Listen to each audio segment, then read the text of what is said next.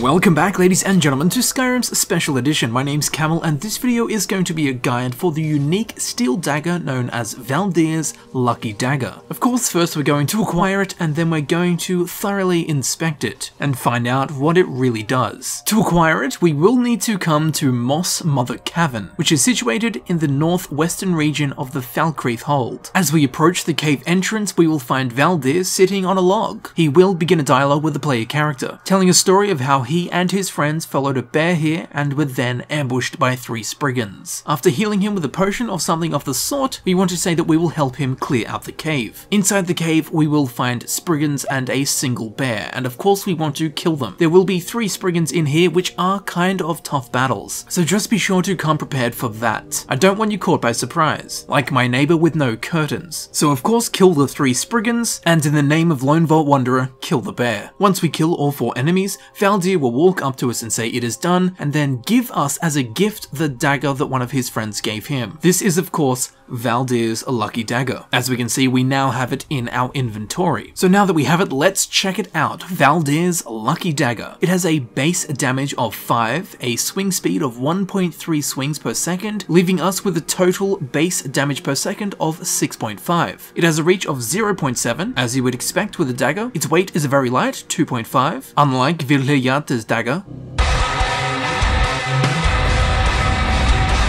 Now that's a heavy dagger. Anyone who gets that, thaw to you. It has a value of only 15 gold. It is upgradable with a steel ingot and only requires the steel smithing perk. The arcane blacksmith perk is not required, as the enchantment on this weapon is not actually considered by the game as an enchantment, but a built-in effect. And of course, this enchantment or this effect, 25% chance of a critical hit. Now, as just mentioned, this enchantment isn't actually considered an enchantment, and because of this, Valdir's dagger is affected by the elemental fury shout, which increases your swing speed. With this, you can use Valdir's dagger to attack really damn quickly. And despite this effect not being counted as an enchantment by the game, Valdir's dagger cannot be enchanted on top of this built-in effect. And with that said, Valdir's dagger cannot be disenchanted, therefore this is actually a unique enchantment and it cannot be added to other items. Now this weapon is a weird one. A lot of people claim that it is one of the most powerful weapons in the game, which at face value it seems to be, with this 25% chance to get a critical hit, but others claim it is one of the worst weapons in the game, which after my vigorous testing I would agree with. It's a lot harder to figure out compared to most other weapons because of its obscure and unique effect and how that effect interacts with damage multipliers. So although the effect at face value looks really good, it's not actually that good at all. Critical hits in Skyrim are only derived from the base damage of the weapon. It doesn't matter how high you can get the weapon's shown damage with perks, skill level, and smithing, the critical damage is only ever calculated from the true base damage of the weapon, which in Valdir's dagger's case is a measly 5 base damage, meaning a critical hit will only add 2.5 damage to the total damage dealt, regardless of how high you make the shown damage. And in case you're wondering, I did my tests using a mod that shows how much damage is actually being dealt, and from this I can confirm that even with a fully perked out sneak critical, although doing 15 times the shown damage, the critical damage bonus will still only add 2.5 damage. And that is if the enemy has no armor. And given that most enemies have some kind of armor rating, that means that in most cases a critical hit from Valdir's dagger will add less than 2.5 damage. And don't forget, there is only a 25% chance of this happening. So on average, in the best case scenario of the enemy being completely unarmored, the average per hit damage added by this effect is 0.625 damage. And when laid out like this, we can see that Valdir's Lucky Dagger has an effect that is almost literally 10 times weaker than the weakest of damage enchantments. So although a 25% chance to deal a critical hit looks insane when you read it, once you do the maths, we discover it's Valdir's very unlucky dagger. Now, given the unusually high concentration of people in forums claiming that this is a very powerful dagger, and given its rather complex effect, if you do have any explanations on how this weapon is a viable choice, and how it's actually more powerful than I've described it, then please leave a comment helping not only me but everyone else. Just remember that I did test everything out and I used a mod that actually shows how much damage is being dealt on screen. So at the end of all that, I do find my findings very hard to argue with. And simply as just a curious little fact, when drawing a standard dagger, it will make this noise,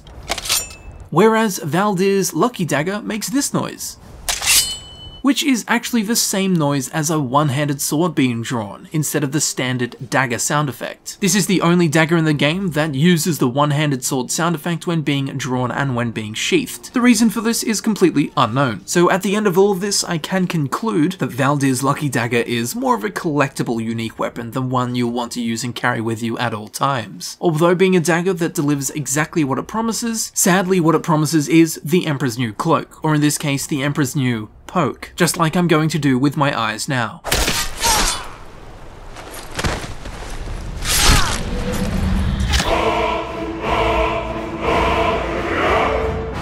And there you have it, ladies and gentlemen, I've been Camel, and I do hope that this video helped you in understanding how Valdir's lucky dagger actually works. Again, if you have any theories or calculations that you can back up that will shine some more light on this rather complex weapon, of course please leave a comment, again not only helping me but helping everyone else in the Skyrim community. If you did enjoy this video and found it helpful, I would greatly appreciate if you check out the playlist button on screen. This of course will take you directly to my Skyrim Special Edition Guides playlist, where you can select the videos you wish to watch freely. Individual links can also be found in the description. And with all that said, I would like to thank you very much for watching. It's been an absolute pleasure having you here on the journey discovering what Valdir's lucky dagger actually does. And with that, thanks for watching, and I'll see you very shortly in the next video.